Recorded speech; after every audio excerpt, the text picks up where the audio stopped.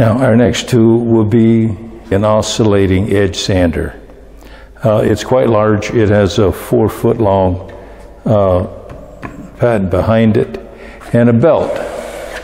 Now this belt is driven by the motor, and it gives you a flat table here that's perpendicular to the platen, and you simply put your work on the table and then up against the sandpaper. What this does is give you a perfectly straight edge on a board. It's only used on edge grain. You would never use this to sand face grain. The controls are over here. You have the red start button and a red stop. This control controls the oscillation. It moves up and down about an inch as it's sanding. It just gives you a way to utilize more of the paper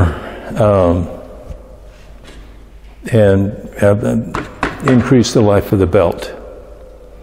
Now, there's not much to it. It's quite simple to use. When you've got an edge on your board, you would generally use this when you're joining boards together, when you're going to glue two boards together at the edge grain.